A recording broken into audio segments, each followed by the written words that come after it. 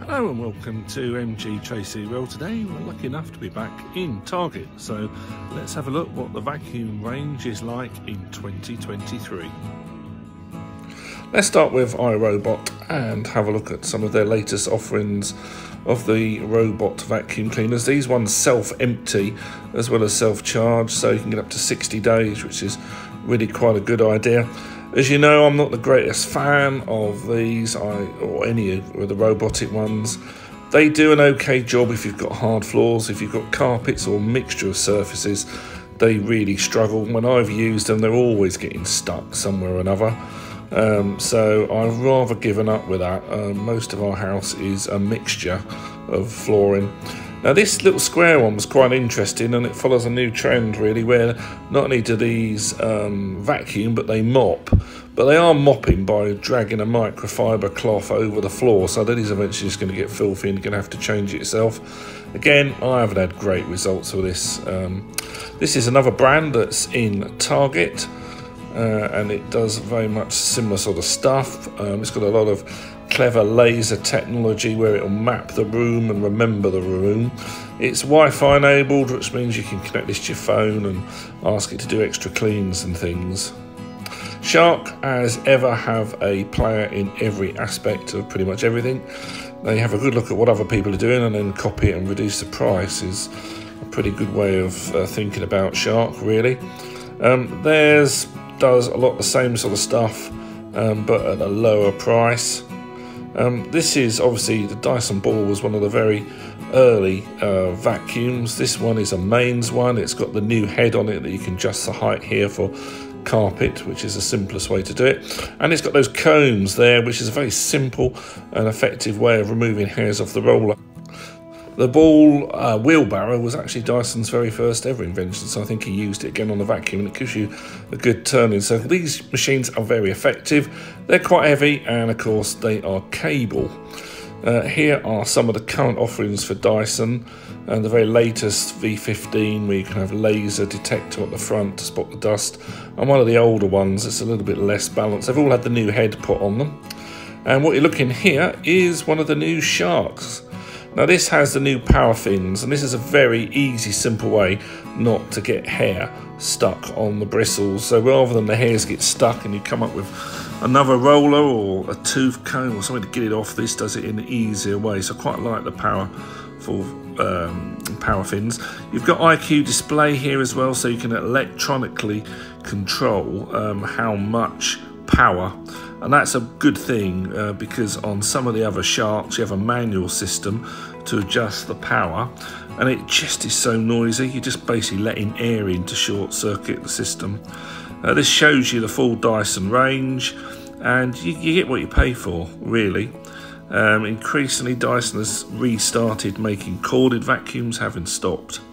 This is the Stratos stick. Now this has got all the latest bits and pieces from Shark, including that, which is the odour neutraliser. Now I would say if your vacuum is starting to smell, clean it. I don't need to cover it with another smell.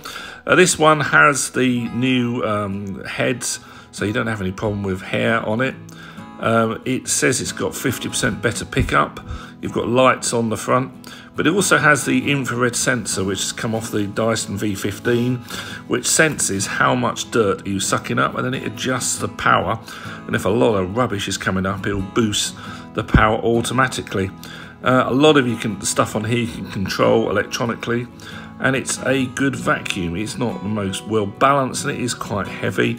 It's not easy to use on stairs, but for the money, I think it's probably one of the best vacuums around currently. It's certainly towards the top end of the range that Shark make. I quite like it. I'm just not sure that you really need an odour neutraliser. If it smells, clean it. There's something wrong with one of the filters. Here's the Stratos pricing, and you can see how the self-cleaning brush roll works here. The anti-allergen seal and HEPA filter. Obviously having a HEPA filter should really be an absolute minimum when you're considering buying any sort of vacuum. This is the other end. This is a much older Shark Rocket. This is under $200 before tax. That's quite a long head, and it's got a motor and that inside it, and it's quite unwieldy when you're trying to use it. Also, this has the older design of where the rubbish sits. It's not a particularly big bin on this one either. This, although it looks like a battery, is actually a corded vacuum. I just find this whole thing a bit unwieldy when you're trying to move it around the house. It's too long for me, and because you've got a motor in there and a sort of a rubber band that's driving the fins, you don't actually really vacuum right up to the edge. This one then is one of the Bissells. This has a really big, easy, empty tank. It's got lots of attachments. You see the Bissell is powered as an air turbine, so when you connect up some of these bits, rather than having a motor in the smaller attachments, it's just driven by the actual suction, and because you're now powering a tool with a suction, you lose some of the suction power. So it's a much older way of doing it, a cheaper way of doing it. Having said that, this head isn't as unwieldy as the Shark, so it's a little bit easier to maneuver. And you can see here that Target aren't actually doing a lot of vacuuming in their stores. Everything is absolutely caked in dust. And that's really why you need a HEPA filter. If you don't have a HEPA filter vacuum and you have one of the cheaper ones, what is really happening is some of that dust is going back out into the air and will land on other things, or if not, breathed in by yourself. This one then is the Icon Pet Turbo from Bissell. It's got a really good head. I like the colour of this. LED lit tools, nice. Does it really need to be? But the pricing's pretty good, isn't it, for this, given the look of it? I mean, under $250 here for the Tyneco. Now, this is a brand that's just starting to appear. It's got lights in the front. It's got a very effective head. Some of the Tynecos are priced up with Dyson, and they are quality, you know. And when it's saying they're 33% more powerful suction, it's talking about one of his other models, so that means naff all, doesn't it, really? You know, 33% more than what a model that was completely crap. So don't take too much notice of that. I think this is a brand to watch. There's not many in Target. There's quite a few in Walmart and on Amazon, and it's starting to appear around Europe as well, but not at the budget end. Really taking on the big boys for the quality end, the other quality end, really. Right, here's a really expensive Shark then. The Duo Clean Power Fins. There's a lot of LEDs on this head, and actually it's probably just too bright, to be honest. I don't know quite how well you need to light up your carpet when you're vacuuming it. I quite like the look of this. I've got one of these, and we can see there we are. Just how clean is your local Target shop?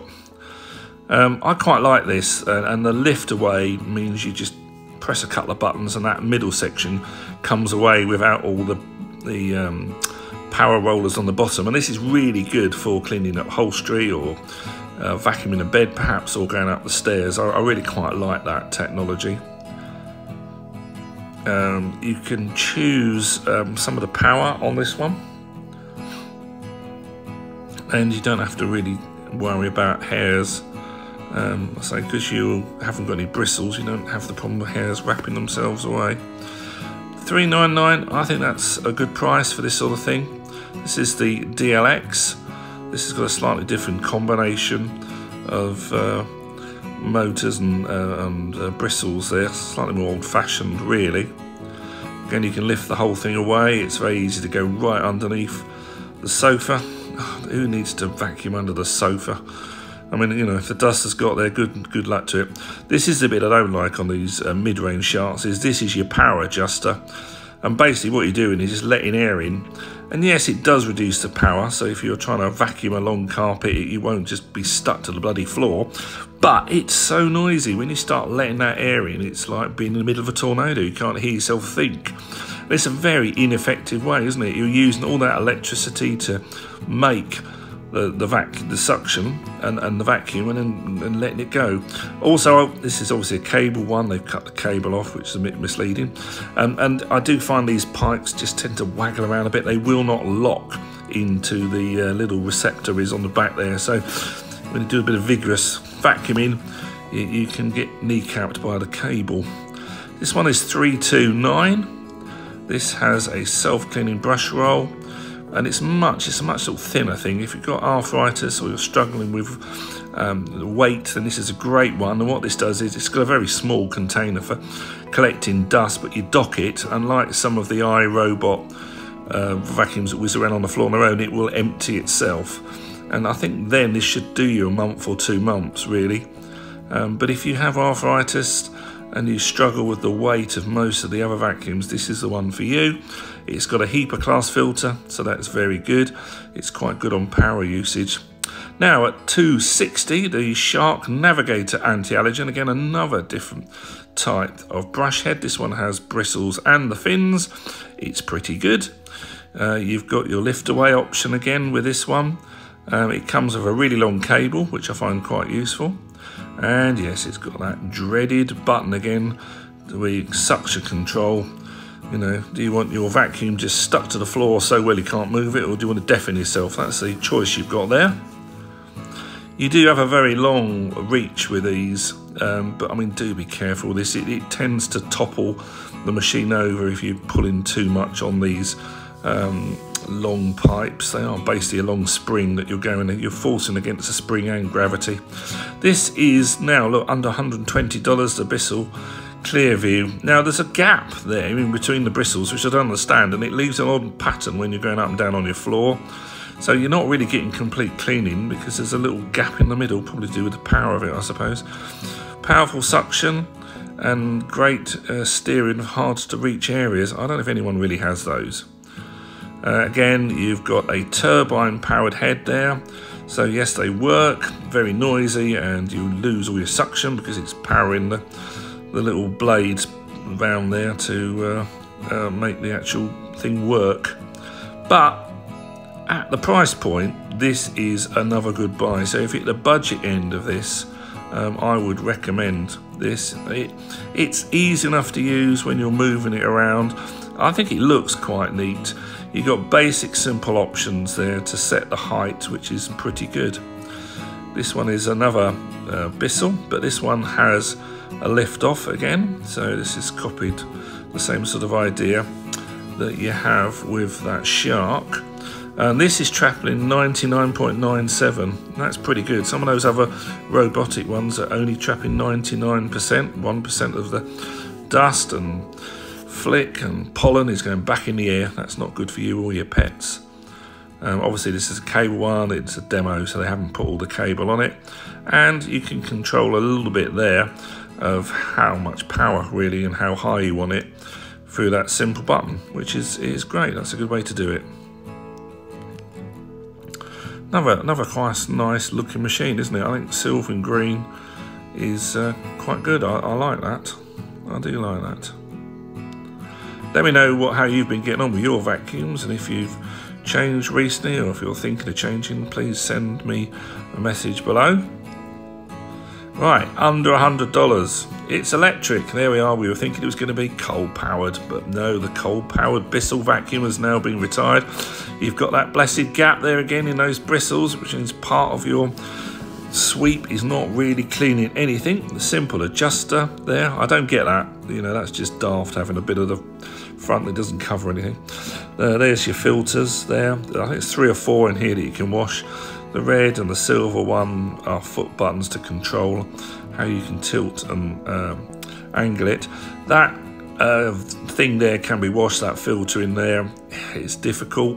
It's just a cheap way to get around some of Dyson's patents, and it makes it hard. Another turbine turbo brush. I've said enough about those.